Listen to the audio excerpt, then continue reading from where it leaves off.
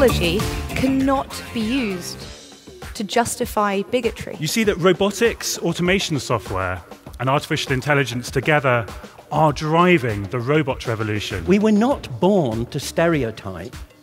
We were born to connect. We don't play a part in the atrocities that we want to change. There's an issue out there, I'm over here and I'm not connected to it because I'm not physically involved. I'm trying to change that narrative a little bit. Human connection is essential in life. How we communicate with each other really matters. In my mother tongue language, there's no word for autism. So who's the best paraplegic in the world?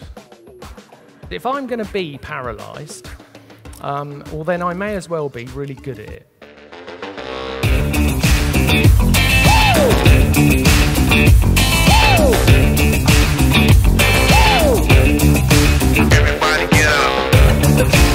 We've been conditioned since kids that hands go up in class to answer, not to ask. I wanted to move people.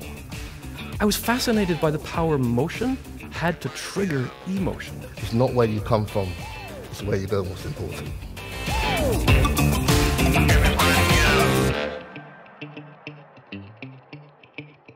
Then we need to let our actions be that change. Thank you.